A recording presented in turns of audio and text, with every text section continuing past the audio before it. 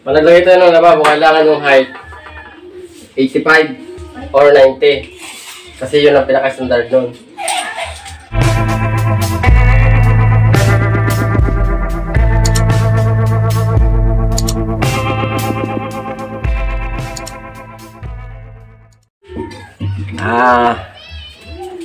Maglalagay tayo ng lababo. Alay natin kung paano paglagay ng lababo. Sukatin natin. Lagay mo muna. Ako, fix ako. Sex na bila. Yan, tama yan.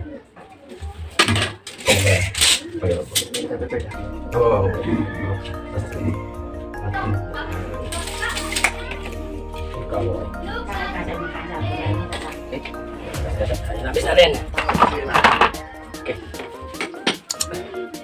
Pag naglagay tayo ng lababo, kailangan yung height 85 or 90. Kasi yun ang pinaka-standard nun. 85 or 90. Pero gagawin ko 85 lang. 85 lang yung simula floor, hanggang top 85. Yan. Kasi pag tinatanong pa, ginawa mo sa 1 meter o 110, sobrang taas na yun, baka sa mga mababa o kaya bata, mga magkuha pa ng patungan. Kaya pag nagulitin natin yung 685, bibili natin, pero kahit dito lang tayo kumuha ng sukat kasi naka-libil naman siya. Kaya lang kumuha.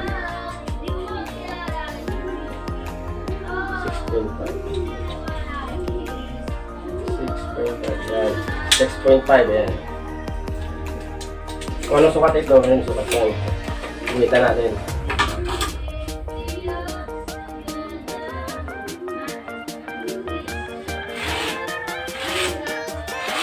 Siyempre, kung wala kang tiwala sa sukat dyan, bibilin mo.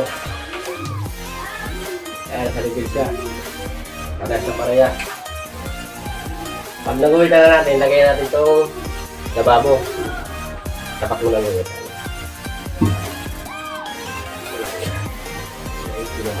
Yan.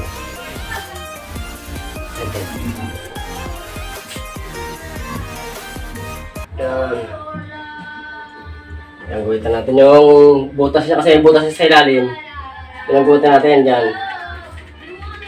Tapos sa kabila. Yan. Ayan. Ito yung babarinahan natin para sa sa tox pagka pagsasaluhan ng ginawa natin na lababo, ilagay dyan. Ito yung nilagay natin. Ito. Dito sa paglagay natin. Ibabaw natin ito dito sa ilalim. Pag naibaw na natin, saka na natin ilala. Okay po. Babarinahan natin.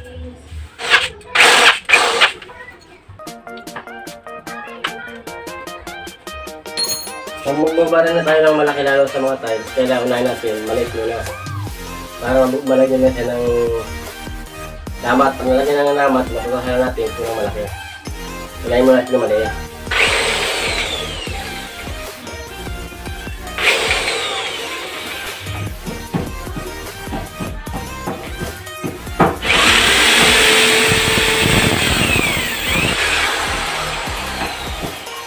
Kailangan pa nagbabaran na tayo, straight lang ha, straight. Kailangan nakatingin lang kung ano-anong hindi nakatagilid, kailangan straight lang.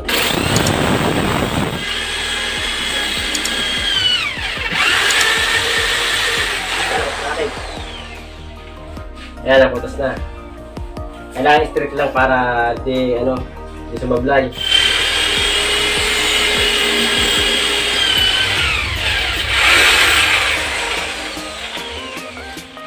Tapos pag naputos na, palitan natin ng malaki.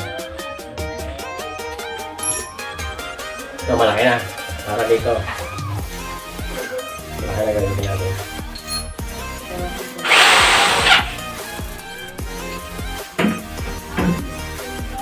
Check nyo kung may fit o may fit. Kailangan may fit na fit para hindi kumalas. Kailangan may fit. Pero ganun din, strip din, kailangan ito. eh.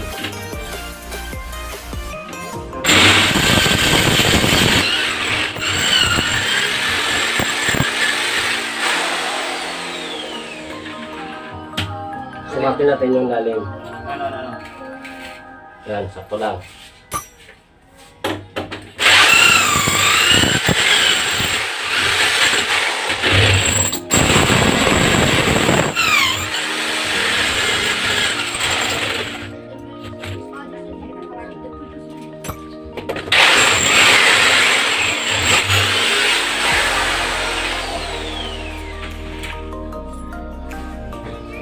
Kalasin na rin to. Ito.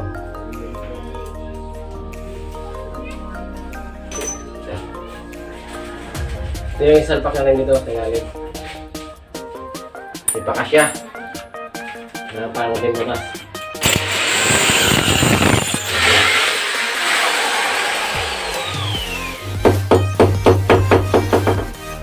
Yan. Kailangan nakalagay na kung ano yung pinaka-trade. Sunod naman natin itong isa kasi di pa kasya. Paringan natin.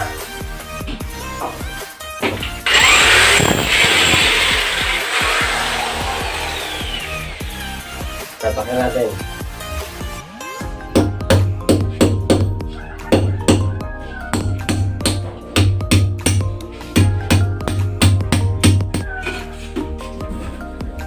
May papasalan.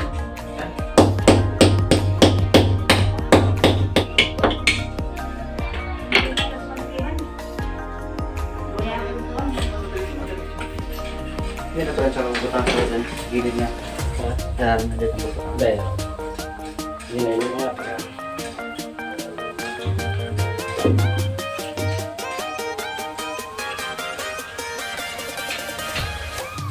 Tapakan natin ito. Yan.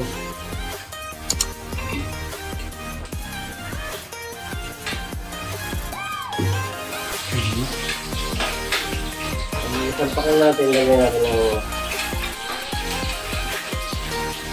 tatakpan mga ano eh. Wala pa rin, wala pa rin.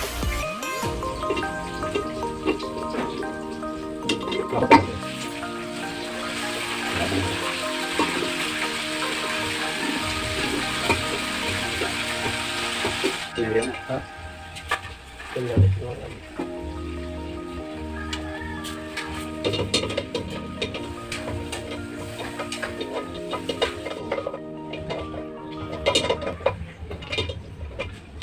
Sabi niya sa Bayad?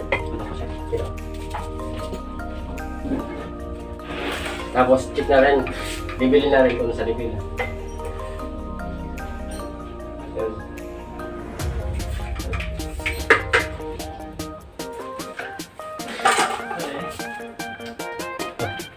Ay. Yan.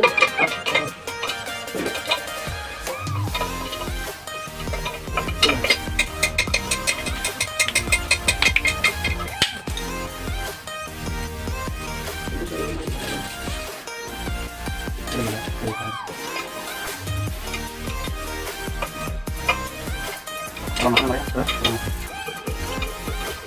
Tidak lang. Tapos siya. Wala siya.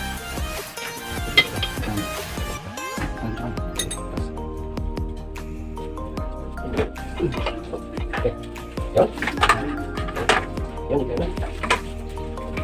Dapat na lang. Dapat na lang niya. Yan, ito pa kawan. Magpapakot sa inyo, no? Ini sinabi yun, ya? Magpapakot lang. Okay na, yan na. Explanation. Naikabit na natin. Yung dito sa gilid niya ay medyo nadama yung tiles. Pero grout na lang yan. Nag-grout na lang yan yung paikot nito. Paikot. Ayan sa ilalim niya. Ayan sa ilalim. Naka-tuck siya yan, no? Yan yung pinagkapitan niya. Dalawa. Bale, maglagay na tayo dito ng sink niya tapos yung sa grate ko. Yung flexible hose niya. Tara!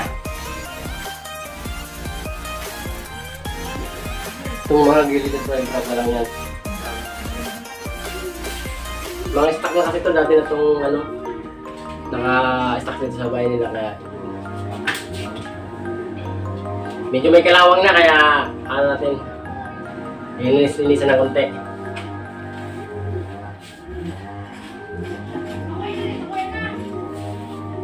Yun.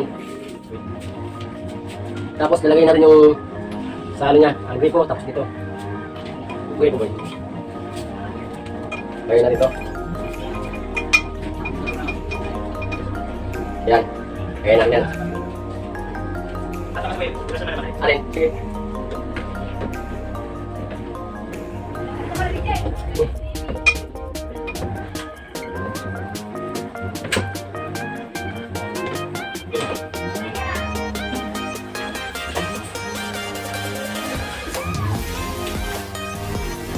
Tapos, lagi matandaan to, kailangan may takip siya lagi para hindi nakapasok yung mga dumi o alam mo makakapara dito sa butas. Yan.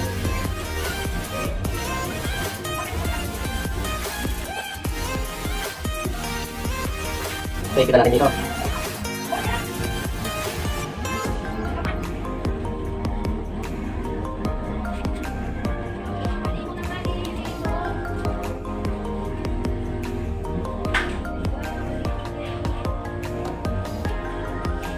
Yan, may quit na. Tapos ito, may quit din. Ito, nakailan, nakatakip yan dyan. Ganyan. Ball kasi na lang ang katapat niyan. Tapos, ito ang gripo. Dining sa. Team. Tanggalin natin ito kasi nakalaki. Tanggalin natin.